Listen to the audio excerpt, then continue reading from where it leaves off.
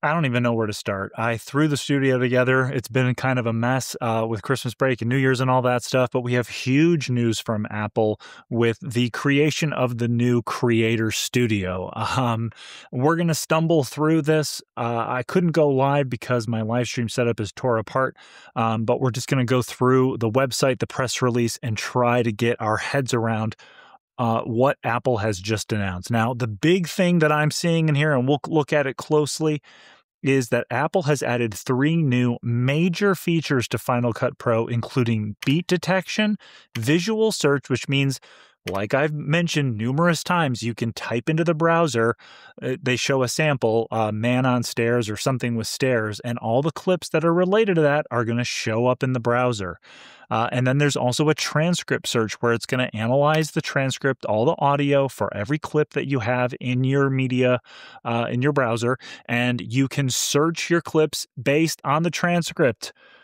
I have been asking for these features for years, especially because it's in the photo app, the visual search aspect to it, and they have finally brought it to Final Cut Pro. So this is monumental news. Now, one of the big negatives everybody's going to bring up is they're going to subscription.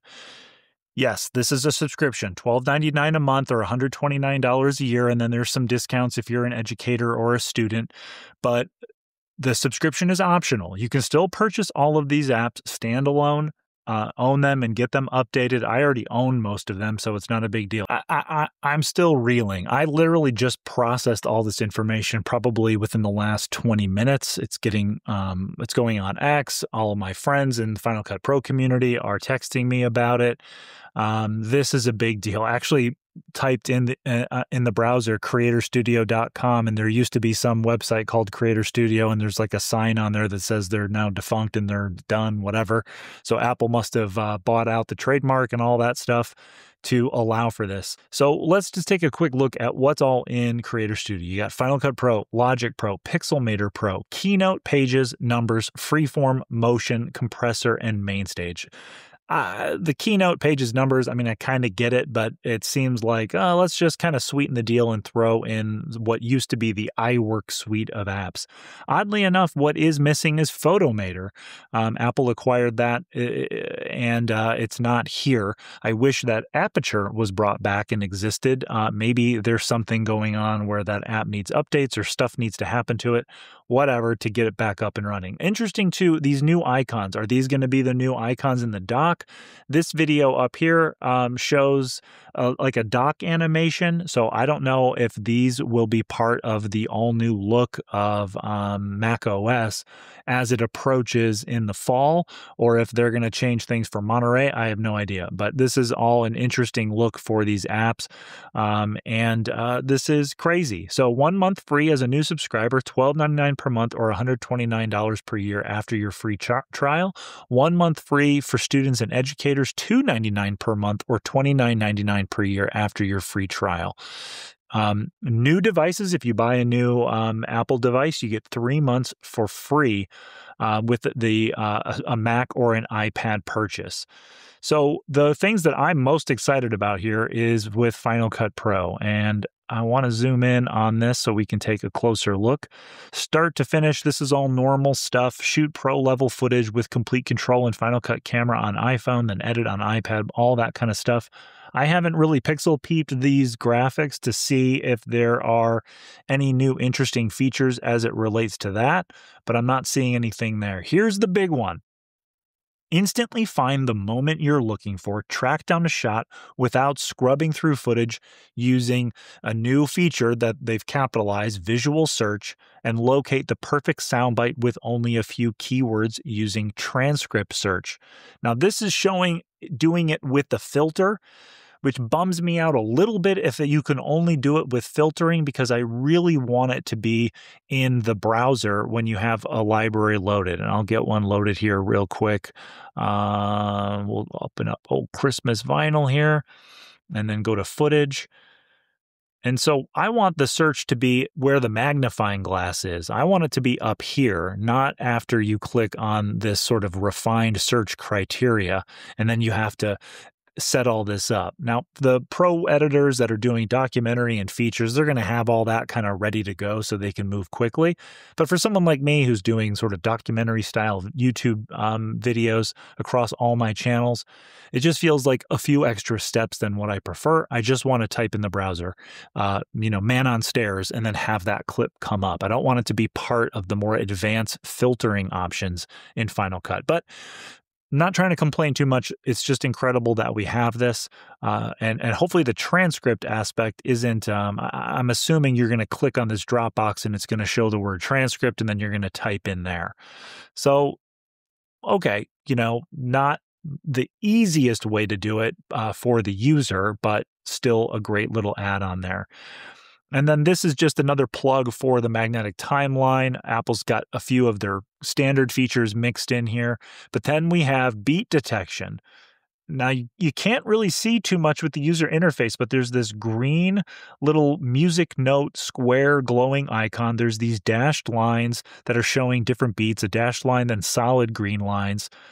Perfect timing every time. Beat detection matches your music's rhythm so you can align clips effortlessly and keep your edits in sync with the beat. I've been editing in Final Cut Pro doing concert video content since since 2008, when I moved to Los Angeles and started immediately working in video editing for this screen content. We would edit visuals to the beat of the music constantly, and we would have to manually stare at the waveform, use markers.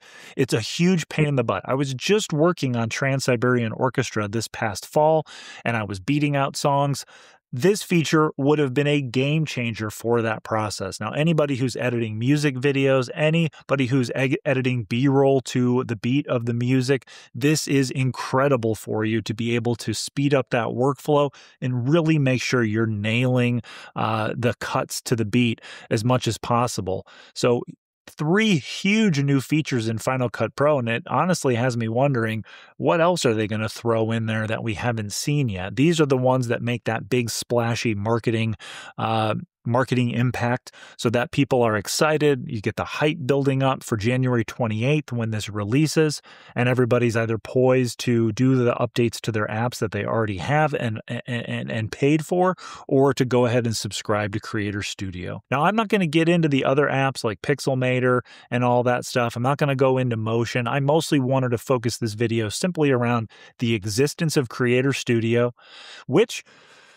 we'll get into that in a minute. The existence of Creator Studio, and of course, these new features that they're teasing for Final Cut Pro, which is just incredible that these 3 major features, capitalizing on Apple Intelligence, no doubt, are going to be part of the big push in the spring and the fall to show off the new Macs and new features in Final Cut Pro. And this is, to me, a really strong showing that Apple is committing to not only professionals, high-end professionals, even though these features aren't game changers at the highest levels of post-production and video editing.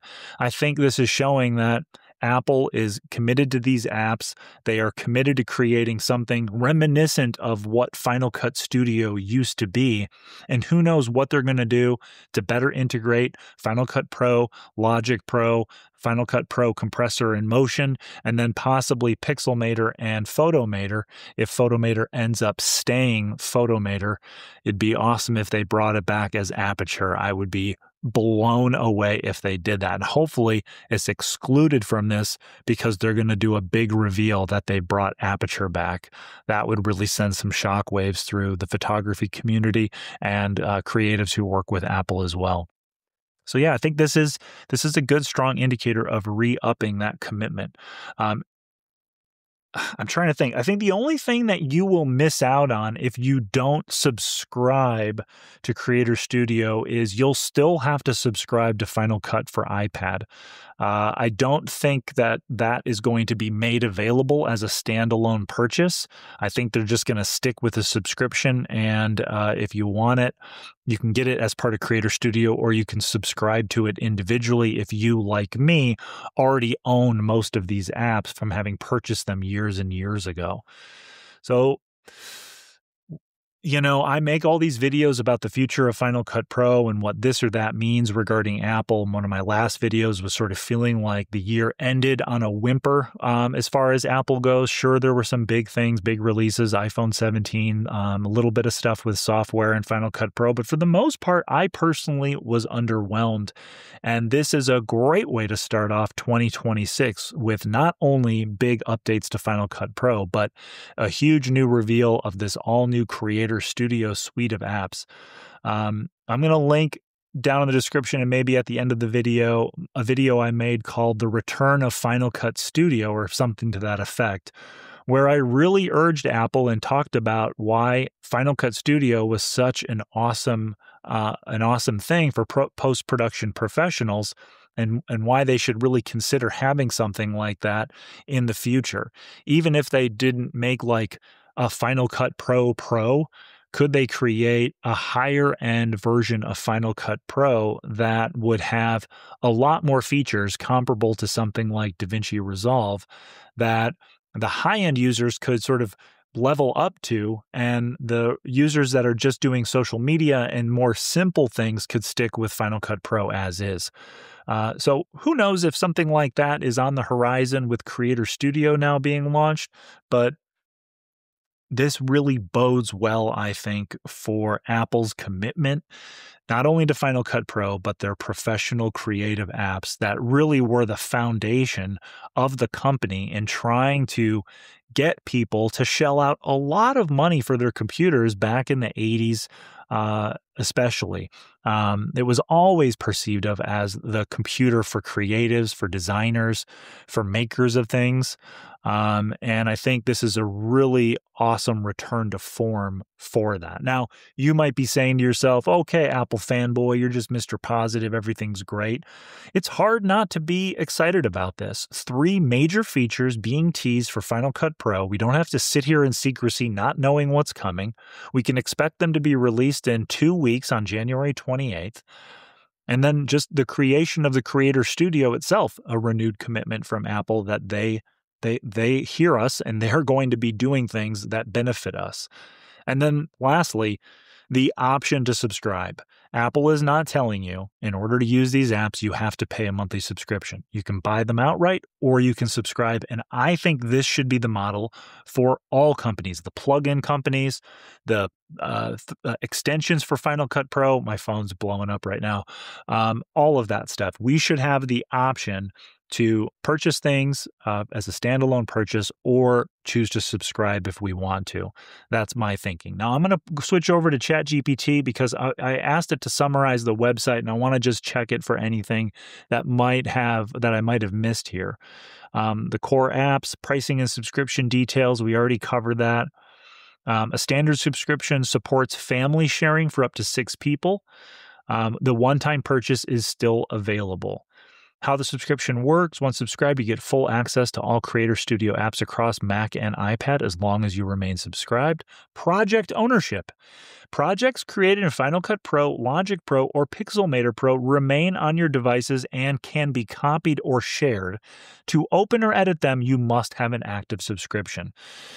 That's one of the big complaints about subscriptions. The projects that you create under a subscription, if that subscription lapses or if that company stops offering a subscription or the apps go defunct or whatever, your work is held captive.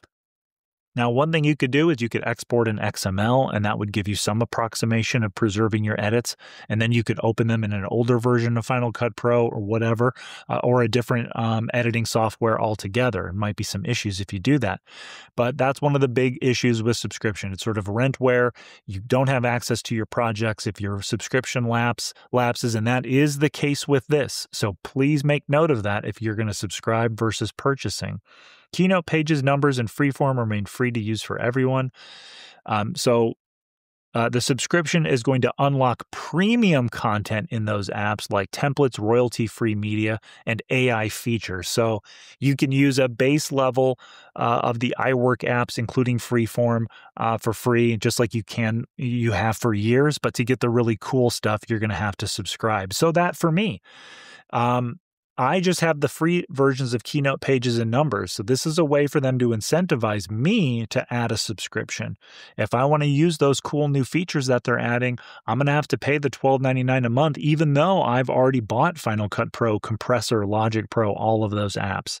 So that's an important detail as well. Requires an Apple ID, internet connection, and up-to-date Mac OS. It looks like you're going to have to be on Mac OS 26, iPad OS 26, all that stuff to be able to use this. Final Cut Pro within the bundle has specific hardware OS requirements: Mac OS 15.6, iPad with M1 or A series chips, and iPad OS 18.6. A summary of the important Final Cut Pro updates. Creator Studio doesn't just bundle the apps, it also enhances Final Cut Pro with new AI-powered tools, including AI-driven editing features like visual search, transcript search, and beat detection. These updates represent a significant workflow acceleration for editors and content creators, bringing smart search, AI-assisted organization, and rhythm-aware editing directly inside Final Cut Pro.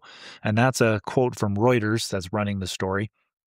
I don't know if Apple's going to sort of split Final Cut Pro. Is it going to be these updates only apply if you are part of Creator Studio, or these updates will exist if you've purchased the standalone version of Final Cut Pro? I think it's going to work both ways, unlike Keynote, Pages, Numbers, and Freeform. Why this matters? Creator Studio is Apple's first major subscription service bundling multiple Pro apps, a strategic move to compete directly with Adobe Creative Cloud while leveraging Apple's hardware ecosystem.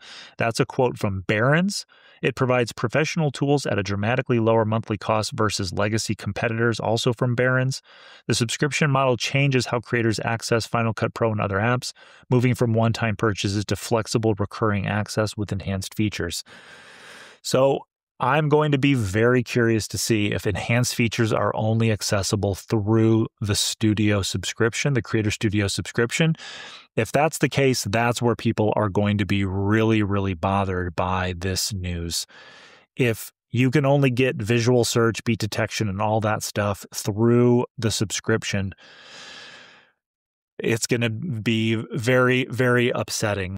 All right, so as I edit this, I am getting word from some sources that it is not a requirement to have a subscription to use the new AI features for Final Cut Pro, like visual search, transcript search, and beat detection. You do not need a subscription. The standalone app will allow you to use those features. So that is incredible news. So for those of you who get frustrated about subscriptions, Apple is showing us that you don't have to get frustrated with them. But here's the big news. Final Cut is getting big updates. Apple has created a new suite of apps using some of the apps they've recently acquired and apps that they've had for years to create the new Creator Studio to compete with Adobe Creative Cloud. All right, let me know down in the comments what you think, and I will keep my eye on all of this information, other videos that come out, and we will, I'm sure, talk about it in the coming weeks. All right, that's it for this one. Thanks for watching, everyone. Until the next one, I'll see y'all soon. Don't forget, keep chopping that broccoli.